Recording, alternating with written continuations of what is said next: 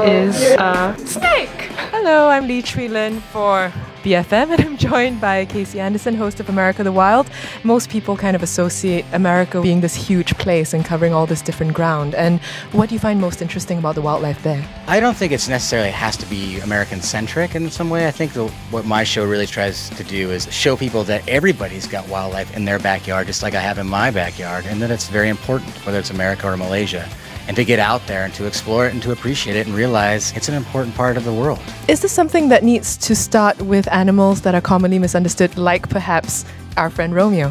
Definitely. I mean, Romeo represents something, a snake, which a lot of people are afraid of. It represents fear. We try to conquer that fear, cure that fear, and change it into respect. How do you go about curing that misconception, especially when, as you point out, the headlines are just filled with generally blood and gore? I like to go out there and film animals doing what they'd be doing every day. Not imposing myself on them, actually watching, being a fly on the wall, and then sharing those cool moments with everybody. Then they can see the true nature of those animals, and then they could start to respect them and understand them. Who is this particular Burmese python? Well, Romeo is part of the Sunway Lagoon Animal Ambassadors.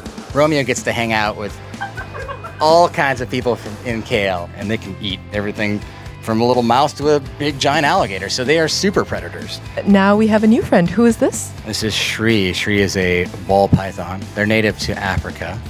Another constrictor. I mean, they're non-venomous, and they kill their prey by squeezing it. And if you feel just like Romeo, they're just all muscle.